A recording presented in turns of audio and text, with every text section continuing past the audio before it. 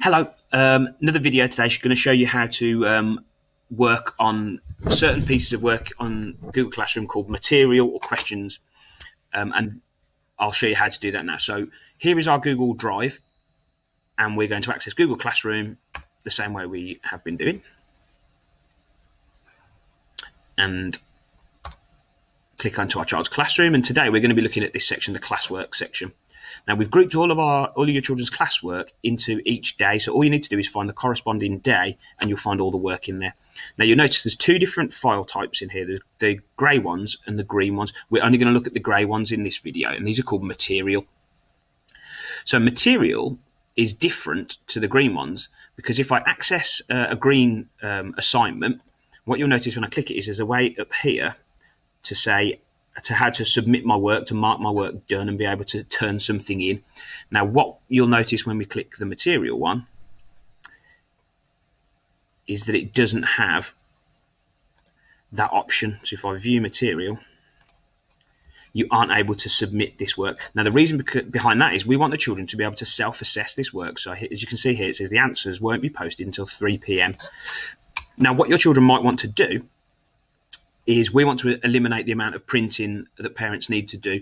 We don't want you to be buying printers or having to spend money on ink cartridges. So we'll be using something called Doc Hub. Now, if I click on the PDF, the material that's been assigned for this piece, this lesson, and I do an open with here, you'll see I've got something here called Doc Hub. Now, you might not necessarily have that in your connected apps section here. So if you don't, go down to this little plus button here, and it will open the Google Chrome App Store.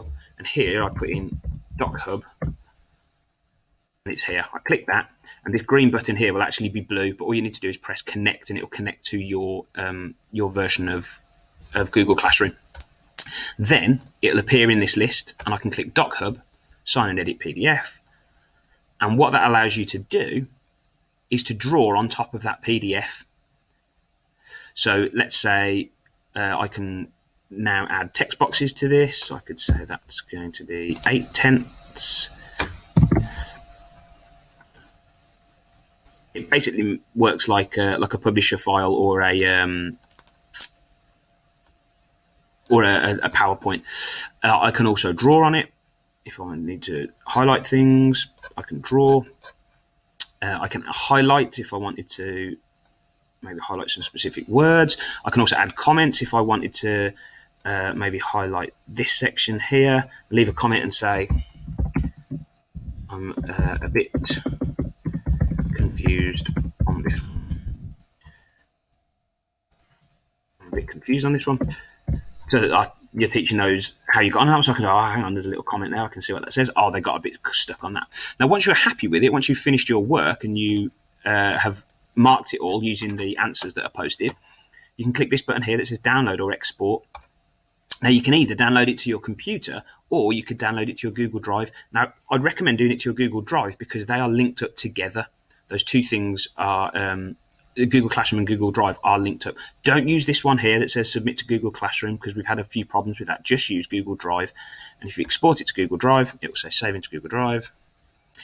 And if I click show in Drive, it'll open a new tab. And there is my PDF that has been saved. And there's my comment that I made about that piece of work there that I didn't quite understand. And then all I need to do, once I've completed that work, is go back to my classroom. So go back to my classwork, and you'll see from yesterday, the answers have been posted here for maths. So I've been able to self-mark my own work. Then what we want the children to do is self-assess their work. So you'll find here a thing that says SA quiz. And what we'd like the children to do is open that up, and normally that will be green. So if I look at the English one, for example, it's green.